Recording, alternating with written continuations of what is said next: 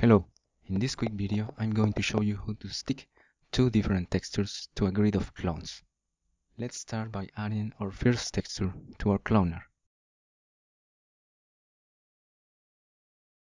Let's go inside this texture tag and change the projection to flat. Right click on the texture tag, Fit to Object, and select Yes. Change the side to front.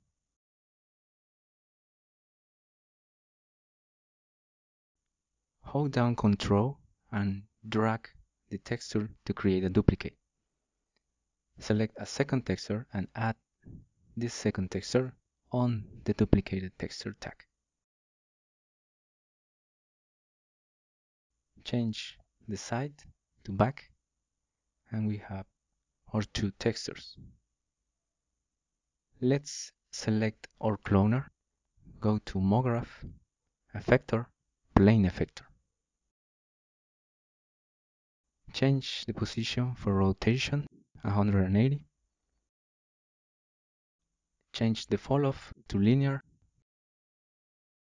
plus X. Change the size.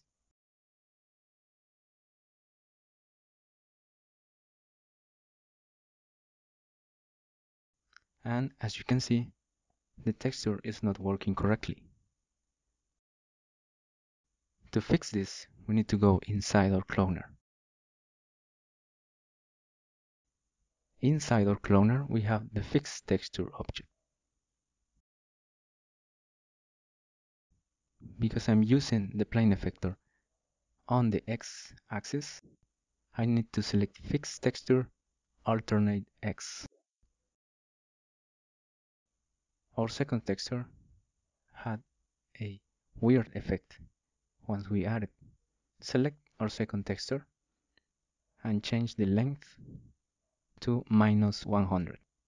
And now if we move the plane effector, the texture is working correctly.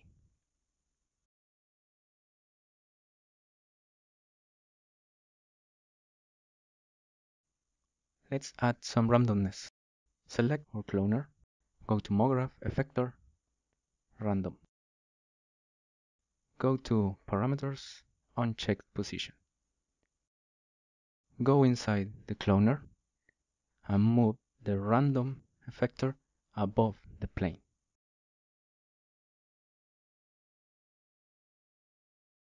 Go back to your random effector and change the weight transform. And now as you can see, we have randomness.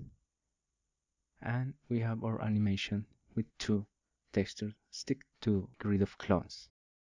I hope you found this quick video useful.